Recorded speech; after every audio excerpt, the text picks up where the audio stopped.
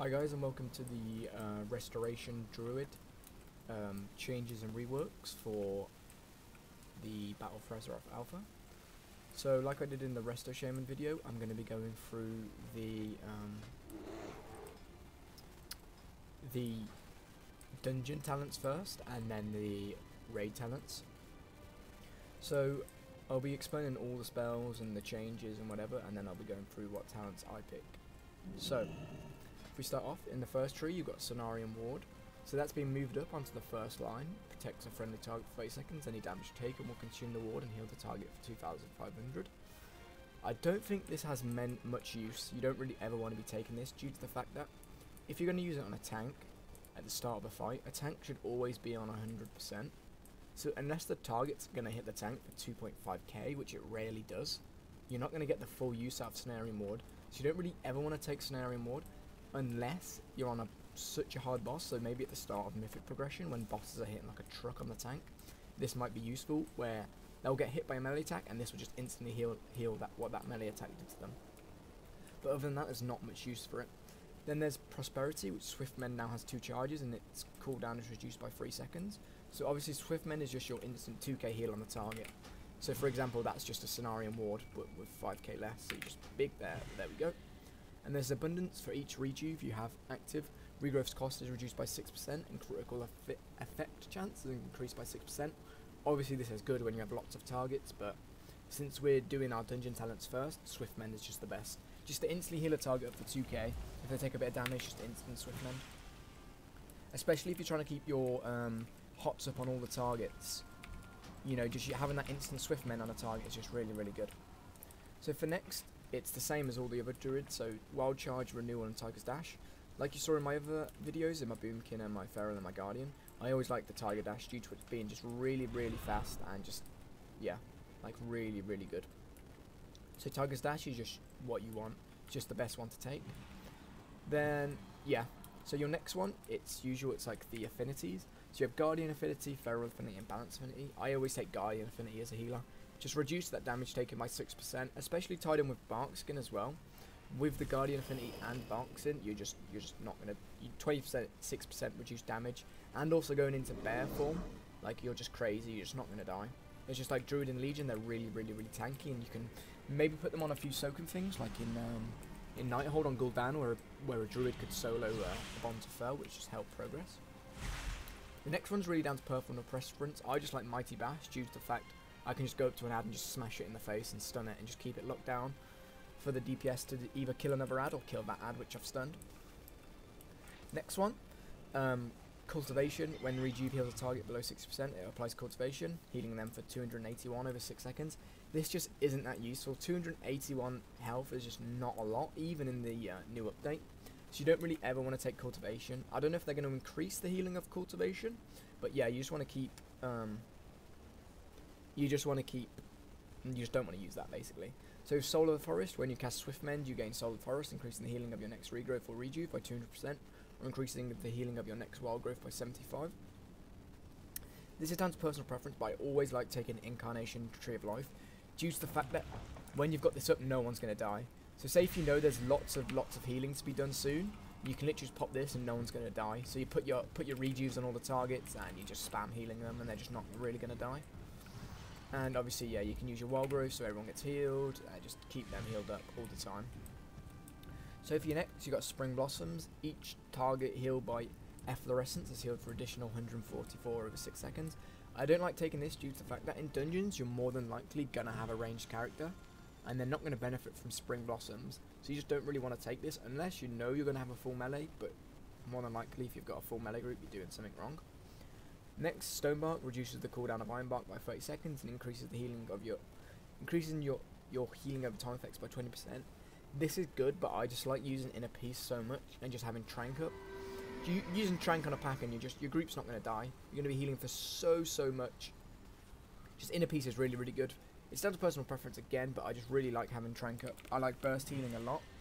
It's what I'm used to as a Shaman. Coming from playing Shaman, I just really like burst healing, especially with the Prosperity and Trank. You're just not going to have people dying. Next one, you have Flourish. Extends the duration of all your healing over time effects and friendly targets within 60 yards by 8 seconds and increases the rate of your heal over time effects for 8 seconds. This is useful, but not really for dungeons, due to the fact that you just don't get the full use out of it. Next we have Germination. You can apply Rejuve twice to the same target. This is good in some circumstances, but Moment of Clarity is just overall the best. Moment of Clarity now affects the next 3 regrowths and increases the healing by 15%. So seeing as though it's 3 regrowths now instead of 1, it means you can put all 3 of them on targets. So you can put one on your tank, one on your healer, one on your just all of them. So if you don't know what Omen of Clarity is, I'll explain it now. Your healing over time effects from Life Bloom has a 4% chance to cause a clear casting state, making your next 3 regrowths, because obviously we have Moment of Clarity, cost no mana. This is just really good, because regrowth is going to be healing people so much, and because you have 3 free ones, they're going to be getting healed for so much. So just an example I'll show you. So the way I'm getting these procs is giving Life Bloom to all the targets. So what you want to do is just give Life Bloom, and now I've already got an Omen of Clarity, so I can give regrowth to all my targets, and just increase the hots I'm giving them. So it's basically like it was in Legion, just with the added Moment of Clarity, and just a special burst of prosperity. It just gives that, give Resto in dungeons just that extra insta heals to keep up with everyone, and the damage incoming. Because the one thing Druids lacked, and especially in dungeons, was they didn't have the burst heals to just survive with all the other healers. Like for example, priests, they were really good at hotting, but they had the burst heals, which druids were just lacking. So a few of these talents just allow druids to have more burst healing. But for a raid setup, you want to go to the classic druid way of just hotting up every single target and just going crazy with the hots. So you want to take abundance here, due to the fact that obviously you're going to be wanting to put rejuves on as many targets as possible. Say if you know the melee are going to be taking a lot of damage, just rejuve all the melee, and you're going to get so much crit chance of it. It's just going to be crazy. All your hots are going to be critting and whatever. It's just really good. Next one, Tiger's Dash again. I just like taking that for the speed, get out of the way of things. Just really good. Next is down to you again, but maybe Typhoon if there's ads, so you can just Typhoon them away, because obviously you can't bash a boss. Next one you want to take is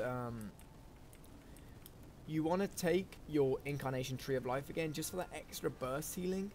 And due to the fact that we haven't got prosperity anymore with the Swift Mend, Soul of the Forest just isn't that good. We aren't going to get the use out of it. Whereas Incarnation, we can incorporate it into the healing CDs. So if there's a big damage incoming, you can pop your tree and just heal the shit out of the whole group.